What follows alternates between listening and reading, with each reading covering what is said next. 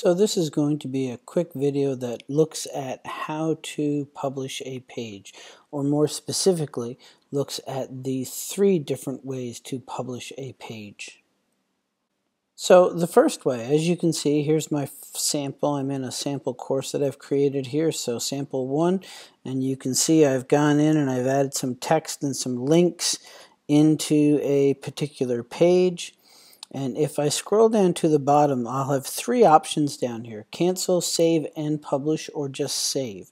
Now, the easiest way to save a page is if I know that this page is the way I want it to be in terms of its format and its content, I can just click on save and publish. And what it'll do is it will save the file, and as you can see by the blue button up here, it is published. Now, if I decide after looking at it that maybe I want to go back and change things, I can unpublish it by clicking on the button. And when I do that, you'll see it turns back to a gray button. And then I can go back and edit it again if I want. Say there was something I wanted to take out. And once again, when I'm done, I can click Save and Publish. And you can see from that button there that it's published. Now, the other way in which I can do it, you see I've got a second sample page. So this is sample 2, data collection methods. And I've got my page created. And instead of hitting save and publish, what I can do here is I can just click on this blue save button. And what that will do is it will save the file for me, and maybe I want to sleep on it and figure out, is this really the way I want this to look? Make sure that, I've included everything that I want to include, and then I come back to it the next day and I read through it again and review it, and I say, yeah, this really is kind of what I want in here. And I can decide at that point to publish it. And I can do that by clicking on this gray publish button, and you'll see that it turns green and it has the word published there.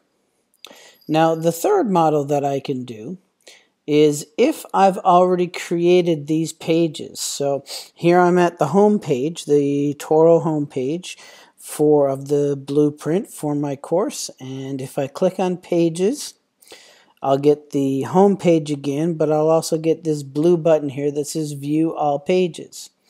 And if I click on that, I can scroll down here, you can see, and here's all the pages that I have, and you can see here near the bottom, I've got sample 1, which as we just worked on, we just published. Sample 2, we just worked on and we just published, but a few minutes ago I created sample 3. And you'll notice that that one isn't published yet. And I can tell that it's not published because it's got this sort of gray do not sign in front of it, whereas all of the other ones have this green check mark.